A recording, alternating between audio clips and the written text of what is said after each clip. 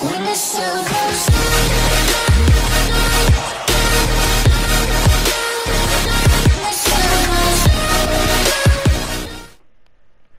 What's up, YouTube? Rob here, bringing you some more Tigers franchise mode here in MLB Show 19. Today we are going to be doing the August review. We are nearing the end of the season, guys. A lot has been going on, but let's just review August with our wins and losses. We are 83 and 49. We've had a lot of... We started off the month actually with a 1, 2, 3, 4, 5, 6, 7, 8, 9, 10... 11, 12 game winning streak, pretty much, if you consider the last 2 days of July. We had a 12 game winning streak, we lost one, then won our next 3, had a 3 game losing streak, a 2 game winning streak, random loss there, 2, and then we finished off August on a 4 game winning streak, and that brings us to where we're at now, pretty much, with our record. Lineup wise, everyone's still doing alright. Mookie Betts batting .310, 17 home runs, 68 RBIs. Steven Piscotty starting to turn things around. 280, 215, and 54. Aaron Judge, 282 as well, 18 and 64. Manny Machado, average-wise, still going up and down, but the other numbers, 18 and 66, still pretty good. Then Miguel Cabrera, 296, 28, and 78. Derek Hill, 257, 5, and 37. Peter O'Brien, 273, 28. It's a lot of home runs, but Peter O'Brien's got a lot of power, as you can see. 28 and 71. Dixon Machado, 256, 8 and 46. And then Raul Mondesi, 254, 6 and 38. Raul's actually third in the American League Rookie of the Year race, so we'll see if he heats it up towards the end. If he can jump up there to first, maybe just sneak in there at the last minute, win Rookie of the Year. That's a possibility. He's definitely got potential to do so, and the bench still just kind of there.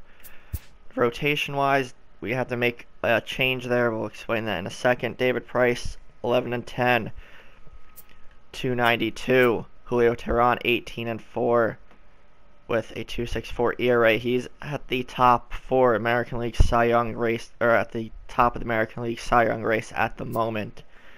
Then 10 and 7, 3.69 ERA for Robert Stevenson. Iglesias, 14 and 4, 2.94 ERA, and Josh Gaskins, who's now in the rotation as the 5th man for the time being, 3 and 3, 4.38 ERA, and 92 strikeouts. And Jacob deGrom, he's been on top of struggling, he's just not happy. So, and him being in the bullpen makes him even more unhappy, but he's not doing too good at the moment. ERA-wise, better than Gaskins, but overall this season, he's, despite the 10 and 7 record, he's just kind of dropped off compared to previous seasons since we've had him.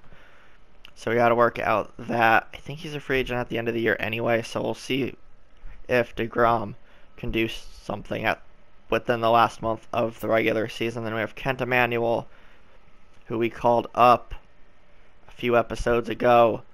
He is 3 and 1, a 4.22 ERA. Ken Giles, ERA-wise, still struggling. Other than that, he's been doing pretty solid. Wes Suzuki doing very well, 2.43 ERA. Joe Jimenez, 47 strikeouts, 2.53. Dominic Leone has definitely rebounded later in the year, 1.57 ERA, and then Kelvin Herrera, 47 strikeouts, a 3.19 ERA. So everyone either slowly getting better here at the end of the season, or just kind of staying put where they've been at for a while. So morale-wise, everyone for the most part is doing alright, except for deGrom, of course, because he's not exceeding any expectations, and he's also now not in the rotation at the moment. So let's look at injuries next. Joey Vant's still out. He should be coming back soon, though. A few days for that. Justin Hirsch, forearm fracture. He's going to be pretty much done for the rest of the season. And then Johnny Glover just went down a couple days ago during some simulation.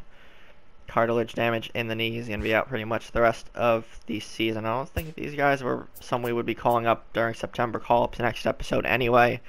So that doesn't hinder us there. It's just a blow to the minor league teams for the most part. let's look at standings really quick. And I think then we'll wrap it up. And then when next episode, like we just said, we'll do a September game featuring some of the call-ups that we make.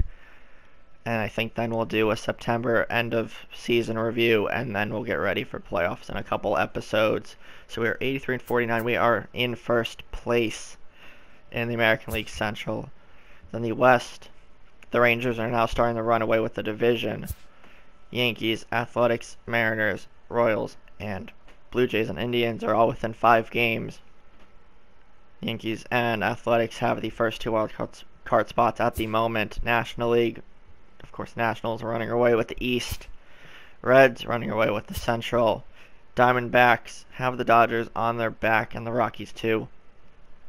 Close division race there, and then an even closer NL wild card race. So, awards.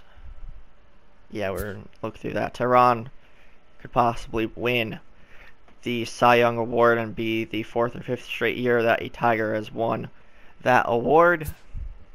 Then we have, I think, Rebel Mondesi third, like we said. Iglesias could win Gold Glove for pitcher. Peter O'Brien's second on the Gold Glove race for catcher. And Manny Machado, despite his offensive woes, defensively he's just been excellent. So that wouldn't be a shock if he wins Gold Glove at third base this year. Derek Hill third in the left field Gold Glove race. And Stephen Piscotty second for right field.